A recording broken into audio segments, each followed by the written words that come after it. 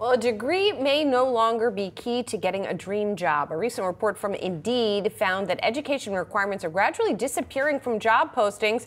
In January, less than 1 in 5 roles shared on Indeed's site required a 4-year degree.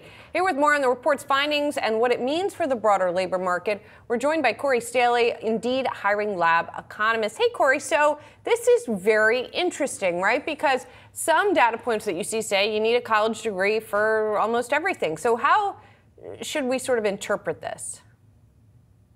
Yeah, this report was really interesting because we found that overall, over half of the jobs on Indeed's site don't have a college degree requirement. And what's most notable about that is that we've also seen a pretty significant pullback in the job postings that actually do have degree requirements.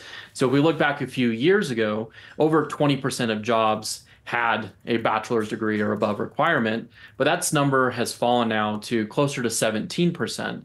And so we started to see employers gradually take these types of degree requirements out of job postings, and rather they've been replacing it more with kind of some of the skills and things that they're looking for in these types of postings. And this formal education requirement, the fact that it's declining, Cory, is that more prevalent in some sectors than others, or no, it's really across most sectors at this point? It's been really across all sectors, but it has been most notable in the areas where education requirements have typically been the highest. There's more opportunity to reduce requirements where those requirements have been higher. But it was really notable that we had over 80% of the sectors that we look at reduce their requirements in the last few years. So it really has been pretty broad-based in terms of employers pulling these types of requirements back to attract more workers into these jobs.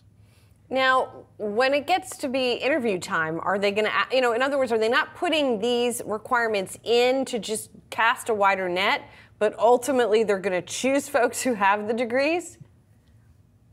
That's such an important question. And some of the research that's been done otherwise has really shown that really it's a good first step to have these types of educational requirements fall out of these job postings where it makes sense. But then there's still a piece of really the rubber meeting the road that has to happen. It's one thing for a company to say, we're going to remove degree requirements. It's a whole nother thing for the hiring managers in these jobs to actually make the decision to choose somebody who has the skills for the job, but not necessarily the formal education.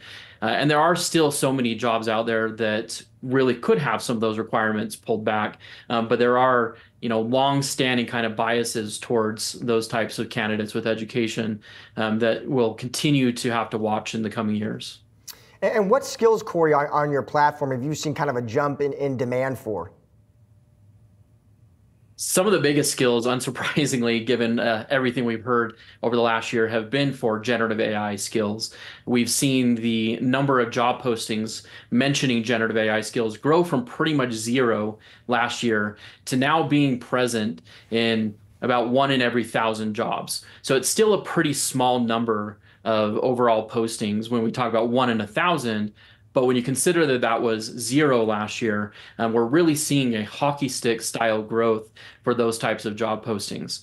Beyond that, though, as we look outside of kind of the tech type skills that are typically talked about, there are still a lot of in-person type of skills that are really important that we see employers asking for around childcare and working in dentist office that are still really vital in the labor market today. Cory, what are the implications of what you're talking about for the jobs numbers that we're going to get on Friday? It sounds like tightness still feels like what's bleeding through from a lot of the comments that you're making here.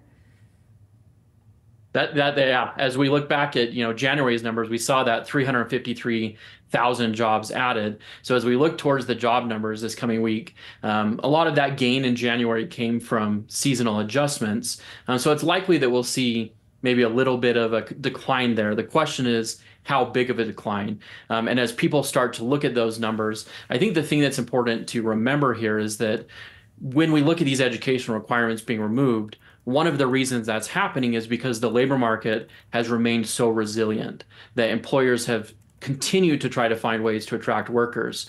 And so as we look at the job numbers on Friday, I imagine that, even if the numbers fall, if we come in at 200,000 jobs as an example, that's still a really strong number and really well above what we need to keep unemployment constant.